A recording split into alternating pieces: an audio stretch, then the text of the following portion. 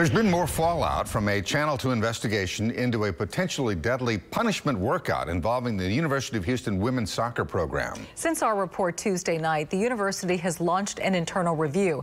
University leadership does not want to speak with investigator Mario Diaz, but others are. Tonight, Mario shows us how the public institution has been battling Channel 2 all the way to the state attorney general's office over records they don't want us to have and don't want you to see. No one was going to say anything. Everyone was so scared. Silence out of fear. It's what this University of Houston soccer player says took place during a punishment workout in February 2018. Now more silence, this time at the highest levels of the university administration. Leaders refusing to talk about multiple incidents where women soccer players were diagnosed with a potentially deadly condition known as rhabdo.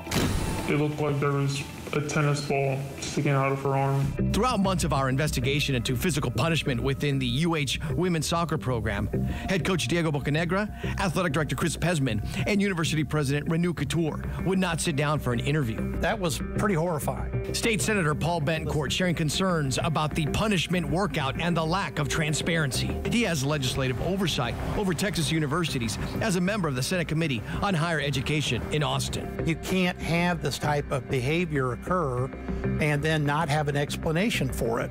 The university owes the students and their families and, quite frankly, the public an explanation. An explanation has been hard to come by. In addition to silence from leaders, the university has gone to great lengths to keep information about punishment workouts out of the public view. In April, Channel 2 Investigates received a series of emails we requested under the state's Public Information Act, but we identified emails missing. The request incomplete, including email conversations between Coach Bocanegra, senior leadership in the athletic department, and parents. In late May, after an attorney for Channel 2 called the university out, we received 11 missing emails, the university claiming the omission was inadvertent. Several emails we originally received in April are heavily redacted, meaning information is blocked out. Communication involving senior leadership concerning punishment workouts are missing entire sections. The university claims the information is private under state law and asked the state attorney general to keep it secret. Unfortunately, this is an epidemic that goes on with Houston institutions, city, county.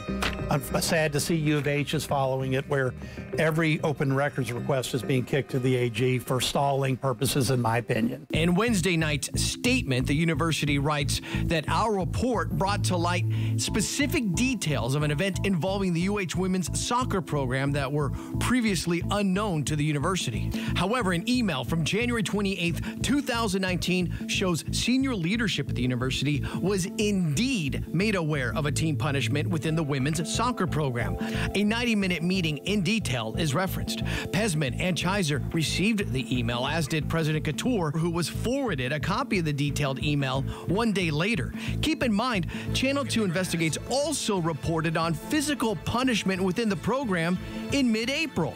Yet the school says they are only now conducting an investigative review because they were unaware of specific details. This is not what I expect of a Tier 1 university that's made a lot of strides to get to that status.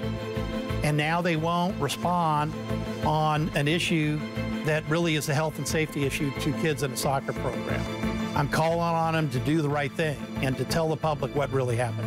Brian Panish is a Los Angeles attorney who has represented families where a collegiate athlete was hospitalized following a workout. In late May, Panish told us what President Couture should have done. I think she should have immediately conducted an independent investigation, brought some outside people in.